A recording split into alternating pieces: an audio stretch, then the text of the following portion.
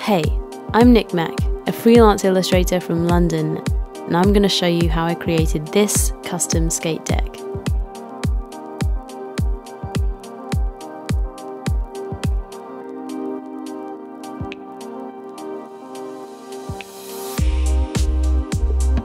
Here it is naked. So what do you do with a naked board? You want to sand it down first. Nothing too overboard or strong in terms of level of sandpaper, it's just to smooth it out and ensure there's no varnish or wax of any kind on it that might repel the paint. It's unlikely, but it might, and it's good to remove the mites. I then get ready to prime it so that it's ready for painting. I tape up the holes so that it doesn't drip through, and attach tin cans, but you can use anything you can that will keep it raised. This is just so that the edges don't touch any surface and it won't stick when the paint dries. Gesso time.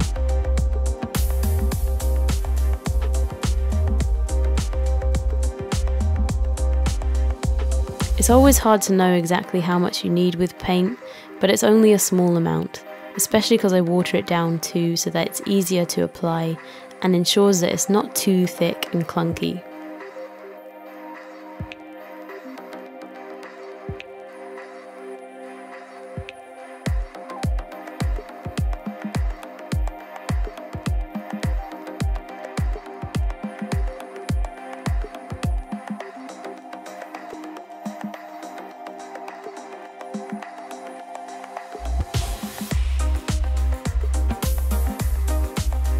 After that's dried, I applied another coat, and you can do this multiple times if you want a very clean white background to start with, which is what I was going to do, but halfway through I actually decided on a different idea that involved spray paint, which wouldn't really have needed the gesso.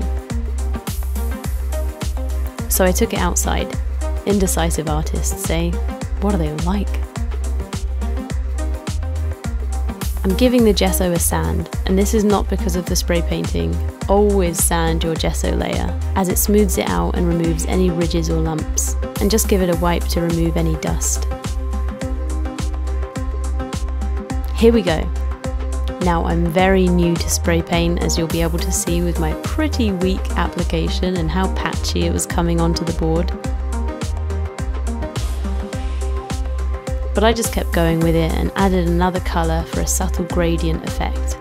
I did research how to do this and how to angle the can, but this was my first time, and as with all things, I definitely need some practice. But after a while it was starting to look better and it was blending the way I wanted it to. Was that a rookie using two hands? Yes. Yes it was. You want to make sure you hold the can upside down and spray until it becomes clear. This cleans it out so that it doesn't get clogged.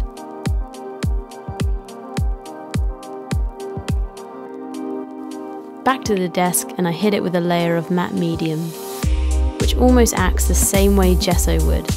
It just ensures that there's a layer there that paint and paint markers are going to be able to adhere to more easily.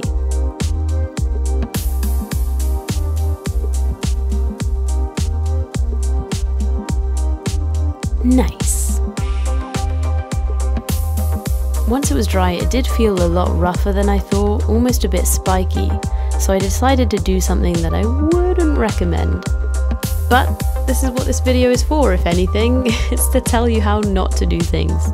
I had decided on trying out a gloss varnish, thinking it would make it smoother, as I know I wanted to use Posca pens and smooth surfaces tend to fare well with them, but you'll see later on what happened with it and how it didn't really help. And after it was dry, the texture was pretty much the same, so it really wasn't the best move. But let's carry on and ignore that little mistake for now. It's time to clear up everything for the next step, which is to roughly plan out the idea. I take a photo on my iPad and draw on it, but I'll just talk to you properly later on about how that went. So I've drawn up some things on the iPad. I left it pretty open. I didn't spend too long on it. I just wanted to sort of draw something up to kind of get a rough idea of how I would draw it. I knew I wanted to draw a bird. I was kind of inspired by a piece I did recently and wanted to draw that across a skateboard. I thought it would look really good horizontal, so that's what I wanted to do, and that's what I was trying to do on the iPad, just kind of see how I would fit it across, because it's a really narrow shape. So, but I'm just going to freehand it and just sort of see how it goes as I'm drawing it. I'm not going to plan it too much. I'm going to use pencils, some acrylic paint and Posca pens mainly. I think for the line work I'm just going to use Posca pens. So let's see, we'll see how it goes. But yeah, I'm just going to have fun with it and not really plan it too much. So let's go. The first tool is a graphite pencil to mark up the rough lines.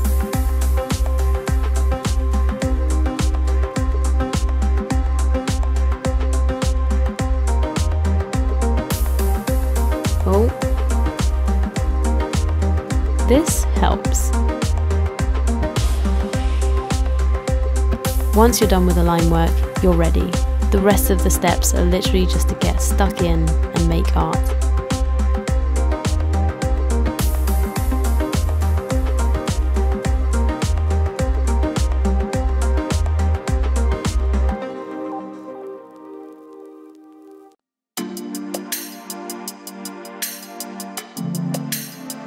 Line work time.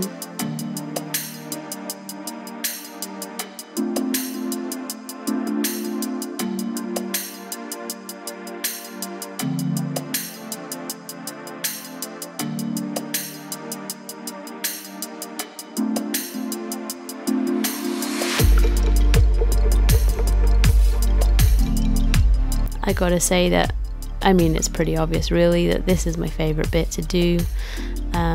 I know it's still creating when you're doing the background and varnishing and sanding like that. That is still creating, that is still part of it. It's part of what it is to make this type of art, but this is the art bit. This is the bit where you're just getting stuck in and enjoying it and just watching it grow and develop as you go and making it up as you go. Is my favorite thing to do, you know, and I liked that with this one I didn't have a massive plan apart from how the bird was gonna kind of fit and how it was gonna kind of look, but it definitely left space for adding things that I wasn't expecting.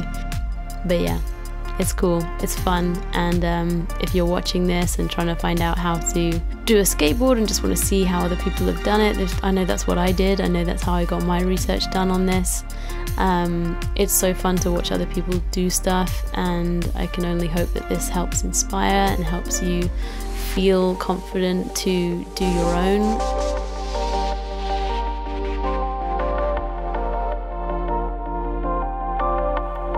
Apart from the rough shape and placement, I just improvised the details as I went, seeing what works best and building on it until it felt right.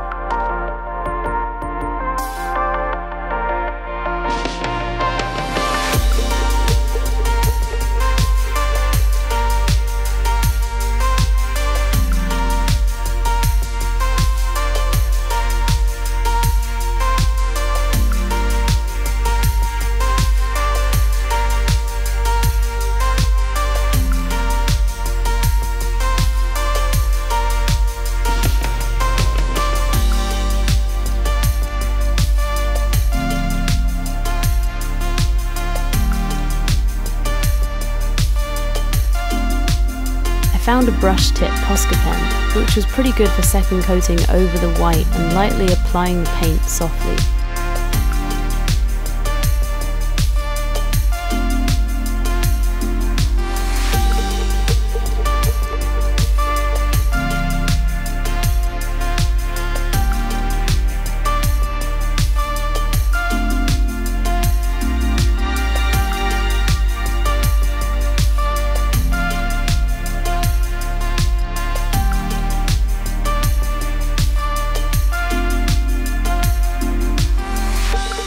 I went over the big black parts with matte medium again because this is where the gloss paint had tripped me up, because the paint was cracking slightly and you could only really see it wherever the black Posca pen was.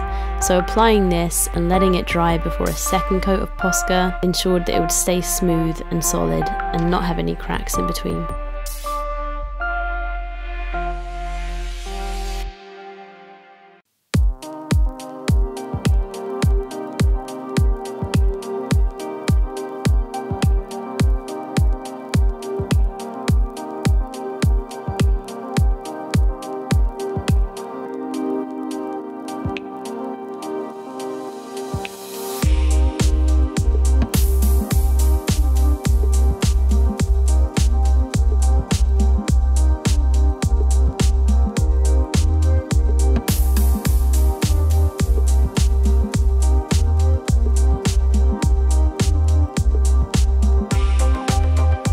My top tip is to then spray it with a varnish instead of brushing anything on, as the paint from the Posca can smudge and ruin your artwork. This way, the spray coats the work evenly and seals everything up. And then after that's dry, that really frees you up to apply any varnish or resin or anything else that you want without worrying about it bleeding or being smudged.